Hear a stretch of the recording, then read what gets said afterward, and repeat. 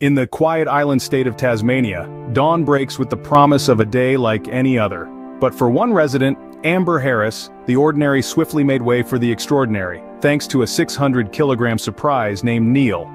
Neil, you see, isn't your everyday neighbor. He's a seal, an elephant seal to be exact, known for his affinity for traffic cones and lounging on roads. A typical morning drive to work took a peculiar turn for Amber as she found her driveway blocked, not by a fallen tree or a broken-down car, but by the colossal figure of Neil, basking in the morning sun without a care in the world.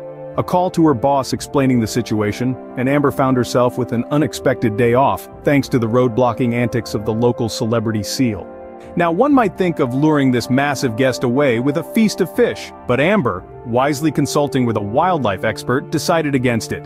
Feeding wild animals can create dependency and disrupt their natural habits. So, she waited patiently, and eventually Neil, having completed his morning routine, decided to move on, leaving Amber's driveway free once more.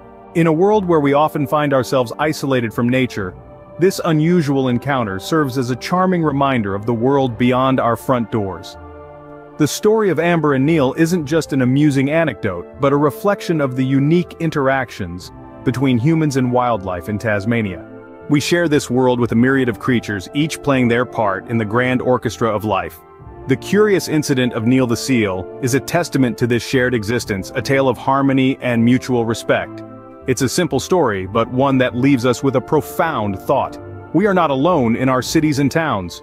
Nature is always just around the corner, waiting to surprise us, to remind us of its presence in the most unexpected ways.